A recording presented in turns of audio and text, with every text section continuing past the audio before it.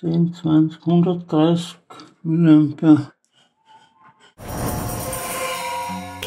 Initiating. Welcome back to my daily grind. Create yourself is what you'll find me doing every day and every night. No time to lose. One day, one step in the right direction. I'm Chris and I'm only here to show you if I can do it, you can do it too. Welcome back to the vlog. It is Sunday, another day, another chance to push hard, and the topic for this vlog is a comparison between transformers and switched mode power supplies, and also explaining my plan for my power supply for my flat. So let's get it, but before we get started, love goes out to all my subscribers. Thank you for making my life special and worth living to the max, so let me try to give back with a sweet video. Before we get started, I just looked through my blogs and I was like, there is one missing for a Sunday, what the hell? So I'm kind of, whatever, I'm kind of confused, but who cares? So if you're wondering about my fingers, if you see them by any chance, you will find out in my next vlog what happened. So now, thanks to my granddad, he pointed me in the right direction because I almost did something really stupid.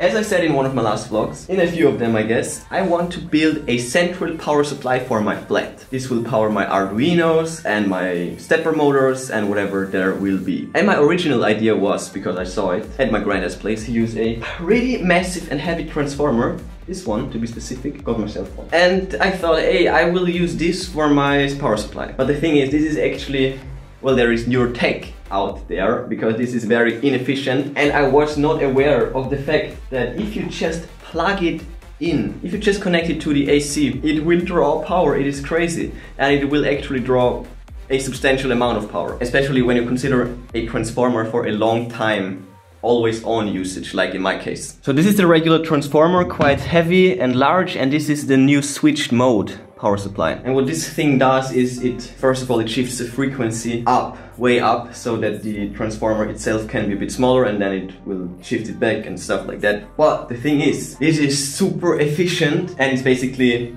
used in all these smartphone power supplies and stuff like that. And I also currently power my Arduino and the door lock with switched mode power supplies. I genuinely thought that replacing the system with a transformer would be way better and stuff like that. But because of this massive coil right here, iron core, when it's plugged in and gets in contact with AC, this massive iron core will get magnetized. Well, it will create a magnetic field. And there is a frequency to AC, so AC switches around all the time, so this magnetic field switches around all the time. And this is producing heat, and it's actually producing quite a lot of heat. We measured a bunch of them, and I will get to them in a second. And if I'm correct, like this thing just plugged in uses up at least 8 watts, maybe even more, like up to 30 watts, something like that. It's crazy. And the newer one, the switch based power supplies, is almost 0. It's awesome. So shout out to my granddad, and now let's get to measuring some of them power supplies. Das wäre 1 mA. Das ist ein Zehntel mA. Da finden jetzt halt Entladungen und Entladungen statt. Aber das sind nur mehr Microampere.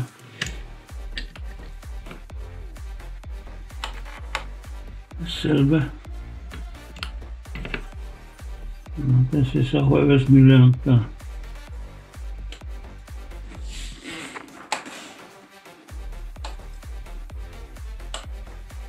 So, das sind 300, 10, 20, 130 mA.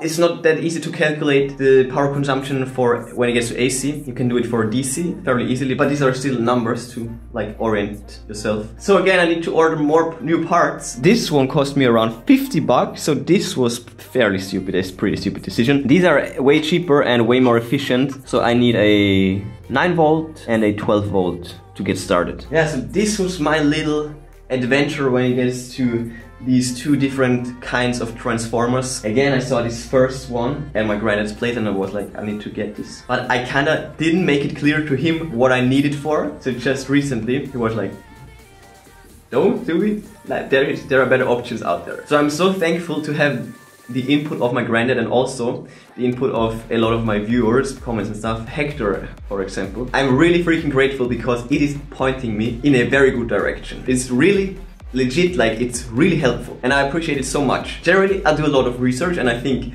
I'm pretty good at it, but I still miss things. It's just inevitable. I just miss things. I think it's normal. So thank you so much for all your input. Shout out to my granddad again. So I need to order new parts. This will take a few weeks, I guess. So yeah, that's enough progress for today. Smash that like button the way I almost smashed myself with a massive electrical bill. Imagine running this thing a year. Like, it's crazy. I did a calculation. It's around $6 per month just for having it plugged in. I think so. Something like that. Crazy. Bang the bell like to never miss tech updates, flat updates. Check the recent news on ChrisViral.com. And yeah, that's it for today. I will see you tomorrow.